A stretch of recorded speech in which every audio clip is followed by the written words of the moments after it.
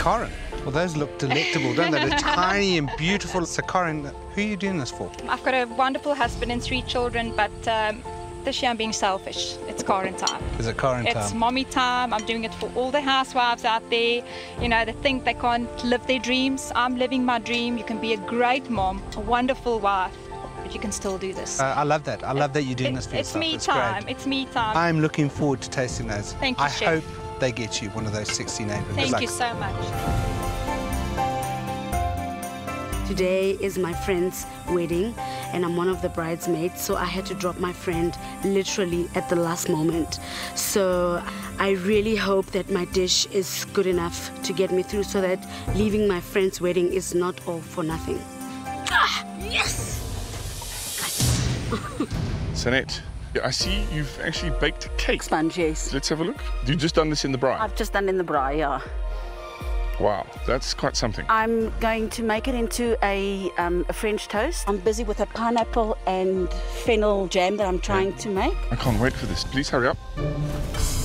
Traditional breakfast, you'd think everybody will start thinking about bacon and eggs and that. Very few people have done that. And some really, really creative dishes coming through. Sanette has made a cake. She's baked a cake on the braai in a pot. It looks fantastic, and she's going to do a kind of French toast kind of vibe with it. I'm really looking forward to it.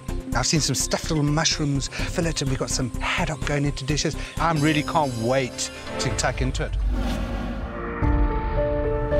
Hello, Mary. Let's find out if it was worth missing your friend's wedding.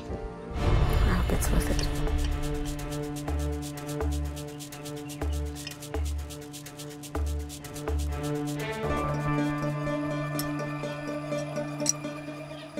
The crunchiness of the rusty potatoes, that rich but soft texture of the frittata, and the smokiness that you get from the haddock, well put together.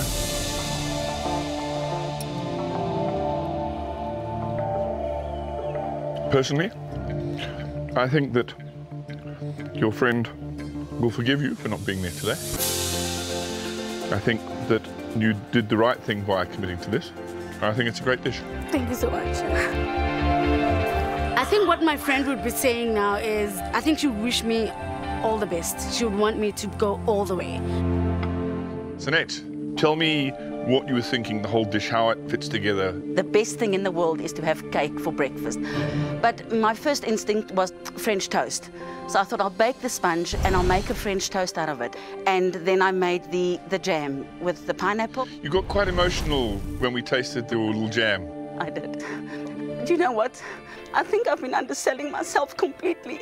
I've always been calling myself a home cook. But our home cook doesn't make that amazing jam. I'm so inspired. And not many people I know would bake a cake in a Weber either. I've been dying to try this all morning.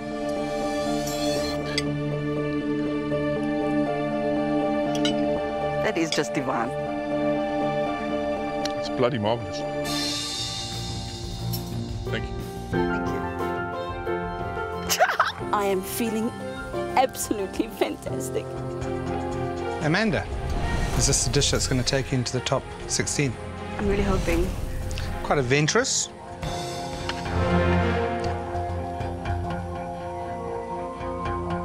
I quite liked it. Very refreshing. Was spot on. Mohammed, presentation's a lot nicer than your previous nachos, I see. Yes. Let's have a look.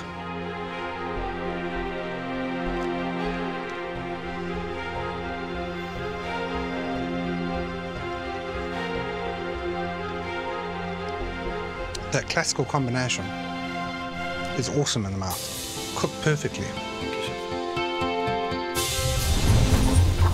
Afternoon, chefs. Donovan, tell us about your breakfast. The breakfast that I made, I thought I was going to try a different concept. I thought I'd give you a smoked chicken. I smoked it with a bit of paprika and a tiny bit of tobacco. Okay.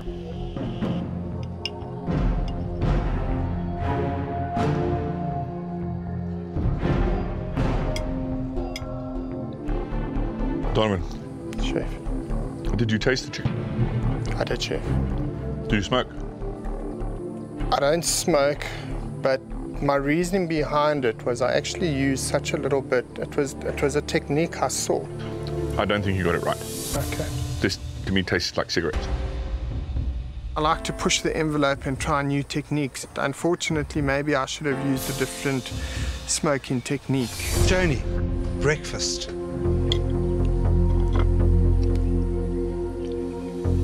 That's a nice dish. Well presented and very tasty. Neil, this clearly is a bit of a creation. Well, Chef, I was inspired by the sculpture park today. So these are potatoes two ways. One baked and one boiled, covered in leek ash to represent the boulders, sort of a trout stream running through the sculpture garden.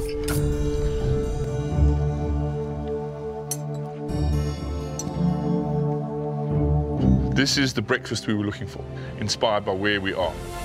Clever. Thank you, Chef. I hope they send me packing to Palm. Jason. Chef.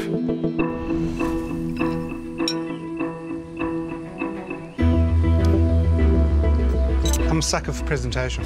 Well, that taste as well, absolutely awesome. It's the type of dish I'd expect to find in a top restaurant. I'm impressed. I made a dark chocolate and pistachio granola. I served it with basil and summer berry coulis, grilled fruit, and mascarpone cheese.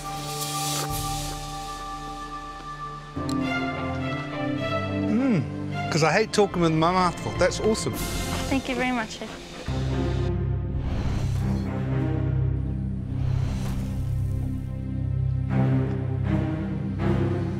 I like the execution of it. It's tasty. I like the elements. It's a good reflection of you, I think. Thank you, Chef. Kumo. Heavy breathing. Why? You nervous? I didn't think I'd finish my dish, but I'm just happy that it's there and I have something to give to you.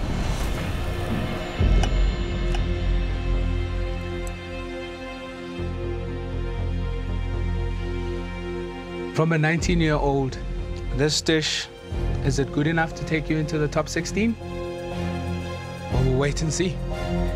Thank you, Kumo. I can't say I'm 100% confident, but I think I've shown them enough. G'day, chefs. Take us to your dish. It was intended to be a bar with vegetables, along with a white chocolate and dual berry sauce. White chocolate. Yes, sir. Have you tasted that? I have, chef. I trust in my sauce. Let's find out. Thanks, chef.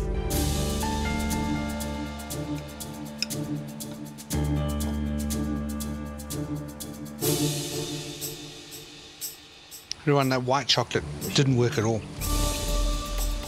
It spoiled your dish. Carmony. Chef.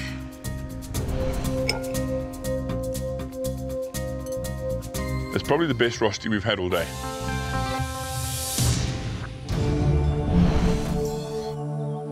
Hello, Karen.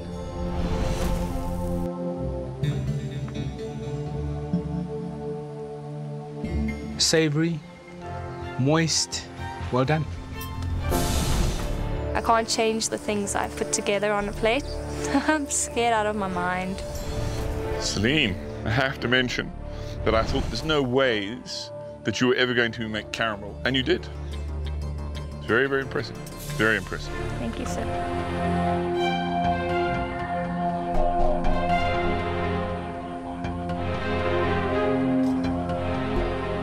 That's a classic dish with an impressionist twist. I think it works beautifully. You do? I do. I'm not an emotional person at all. It's not what I expected at all.